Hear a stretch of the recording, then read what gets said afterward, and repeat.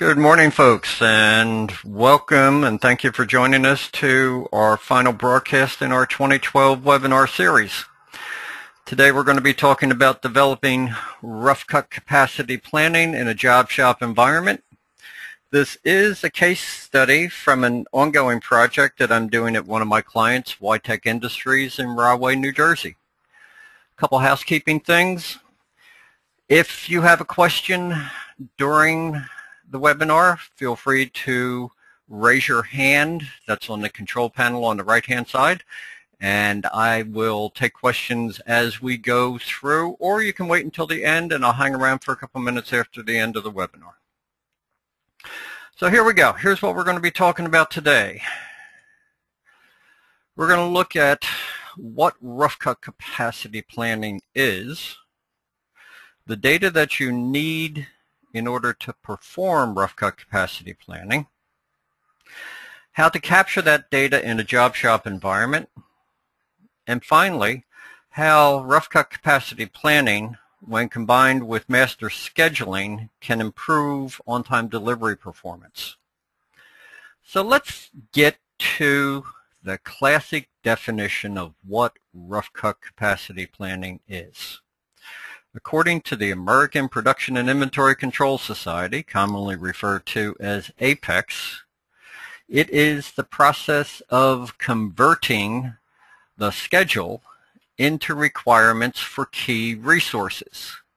Now, the interesting thing in a job shop environment, what is a key resource today may not be a key resource tomorrow, depending on the jobs that are coming in and the work centers that are required to complete those jobs. So you can literally have one operation be a bottleneck, a key resource today, and a week from now, that same operation will not be a bottleneck, it will not have very much work to do, and some other work center in your operation will be a key resource.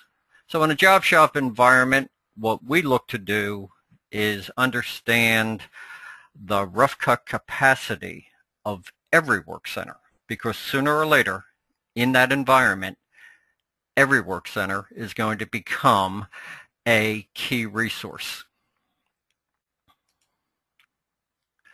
And bear with me, the computer is kind of slow today.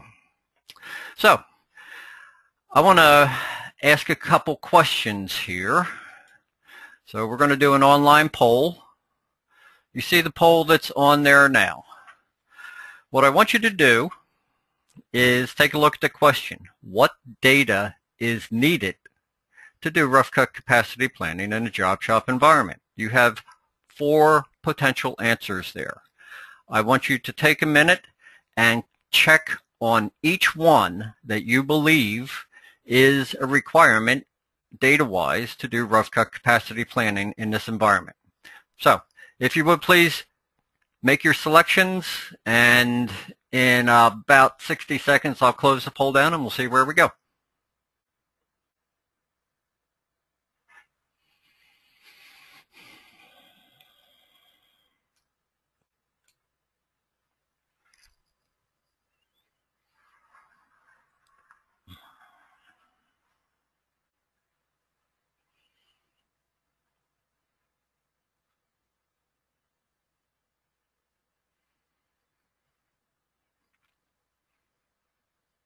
Okay, I've got, looks like one more person that hasn't answered the poll that's up there. So you got about 15 seconds left to make your selection.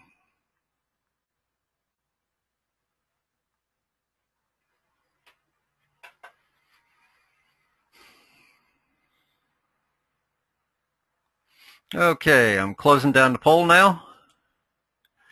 And let's see the results. All right, 100% of you that answered said that you need to know what each work center's capacity is. And yes, that is a definite. You have to know that. In a job shop environment, we can have capacity at a work center that is driven by the number of machines that you have, or You can have capacity that is driven by the number of people that you have. In the environment that we are in YTech, we have both. Most of the work centers are labor-based work centers, so how many people times how many hours a day times how many days a week. But there are a few work centers that are machine-based. We have one operator that can be running several machines simultaneously. Okay, the next highest. 86% of you said that you need setup and runtime for each operation. Definitely. Without that, you have no idea of what your load potential is going to be. Now, in a job shop environment, due to the nature of the beast, you have many new jobs that are coming in that you have never done before. But in a job shop environment, those jobs are also quoted before you actually get the order. So what we've done at YTech is set up a process that the quoting process for every operation creates setup and run times for the job. We put them in a file, and if we are fortunate enough to win the business, when the order comes in, we then take that file and use it for the labor standards for these brand new jobs and put it into the routers that we then put into our manufacturing control system. Now, we struggled for a while getting all of the jobs in production with valid labor standards. So basically what we did, we put a hard stop in the entire process.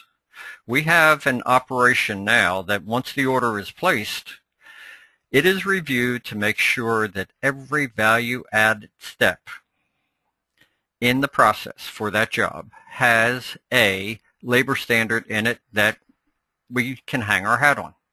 So in doing that, in that hard stop, we went from 70 to 80% of our jobs having labor standards to now, since we put the hard stop in several months ago, every one of our jobs has valid setup and run times in them. The next item, and it's a tie here between jobs scheduled and what's currently in the work center. Let's deal with jobs scheduled. This is our jobs that we already have in the system that just haven't gotten to a particular work center. In our system, we track these. We can use that information to plan the load on every work center in our manufacturing stream. Now, the last item here, what's currently running at each work center, that actually is not something that in true rough cut capacity planning, if you go back to the Apex dictionary, that you need to or even want to consider. Rough cut capacity planning, the textbook definition of it, says that it totally ignores what is in the work center right now. The reason this works is because rough cut capacity planning isn't trying to tell you what you have available today, tomorrow, or this week. What it's trying to give you a heads up on is what is your capacity at some point in the foreseeable future, 2 weeks, 3 weeks, 4 weeks out. Having said that, and that is textbook, at YTech, we actually had to include some of the currently running jobs that were in the work center. And the reason that we had to do this was in a handful of our work centers, we have jobs that are very large and we produce X number of units per hour, per day, per week, pretty much running continuously 365 days a year. What we found was if we excluded those jobs, we never truly got a good representation of what our rough cut capacity planning was. We always looked like we were running significantly underutilized. So when we found this out, we developed a way to add in these constant runners into our load profile. And we only do this for a handful of jobs. I believe there are only like 12 or 13 jobs that fall into this category. So we were able to put this information in and get a more valid, more accurate rough cut capacity plan. Okay, so let's continue on. So that's how we set up the rough cut capacity planning. And to review that, we developed the capacity, whether it was labor-based or machine-based capacity for every work center.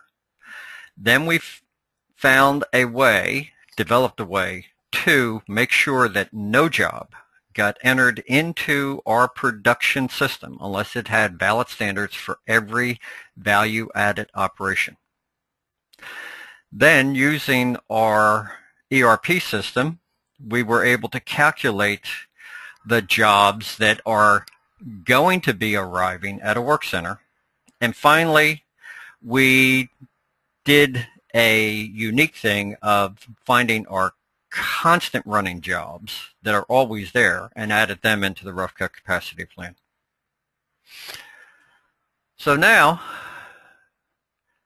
how do we get improved delivery performance? And as I said at the beginning, this is an ongoing project at WiTech. We are just now in the final stage of turning on rough cut capacity planning and master scheduling. Here's what rough cut capacity planning, when used with master scheduling, can accomplish in improving your delivery times. First of all, our master scheduler at WiTech is also part of the quoting process for new jobs. So when we look at quoting something that we've never done before, or even quoting a repeat job that we actually have the data on, we can look at the rough cut capacity plan, look at when the customer would like delivery, figure out if we have any bottlenecks based on our current load, and quote accordingly to quote a more realistic completion date. The second thing, if we assume that now we've got the business that we just quoted using this process, that time lag in between when we gave our customer the quotation and when they actually place the order with us can be several hours, several days, or several weeks. The days and weeks, that presents a problem because we are not a static organization. We have new orders coming in all the time. So the rough cut capacity plan, what that allows us to do when the job hits the master scheduler, when it's been entered in, before he releases it to production, he does another rough cut capacity check on what are at that point the bottleneck work centers. And if he has a problem, he knows it before he puts the job into production. He is then working with the production managers and the work center supervisors and our customer service people, able to start resolving the problem before it even gets to the bottleneck work center. That capability of spotting a problem before it happens is one of the key components for improving delivery. Because if we know we're going to have a problem 2 weeks from now and we're starting already to take action to resolve it, odds are we're going to be able to make that problem go away. And the third point in how rough cut capacity planning can enhance our on-time delivery. If you've been with these webinars that I've been doing now for the past 6 months, you've heard of our implementation of paired overlapping cards with authorization. This is a component of Surrey's quick response manufacturing. Getting a better handle on the jobs before they get into the system is going to allow us to better utilize the Polka system, which controls the movement of material between work centers. That better utilization of Polka will help us again meet the delivery dates that we promised our customer at a higher percentage of time. So here's what we've covered. We've looked at how we implement it, or technically are still implementing rough cut capacity planning at Y-Tech Industries in Rahway. We went through a definition of rough cut capacity planning. It's only looking for problems at bottleneck work centers. We looked at how we did the types of data that we needed to do rough cut capacity planning, and how we took some approaches at Y-Tech to capture that data in this environment. And then finally, we wrapped up with a look at how rough cut capacity planning, in conjunction with master scheduling and some other processes that we've already implemented, will help us going into the future to be able to meet our delivery dates that we promised to our customer, get better on-time delivery performance, and the goal here is better on-time delivery, more business for Y-Tech. So I want to thank you all very much for attending our webinar today. As I indicated at the start, this is the last in our 2012 series of broadcasts. We will be starting our 2013 series of webinars on supply chain management issues in early January of 2013. We're going to take a couple months off to look at the next things we want to talk about. And if you have any questions, raise your hand. I will be more than happy to stay on the line for as long as it takes. If not, have a good day, folks.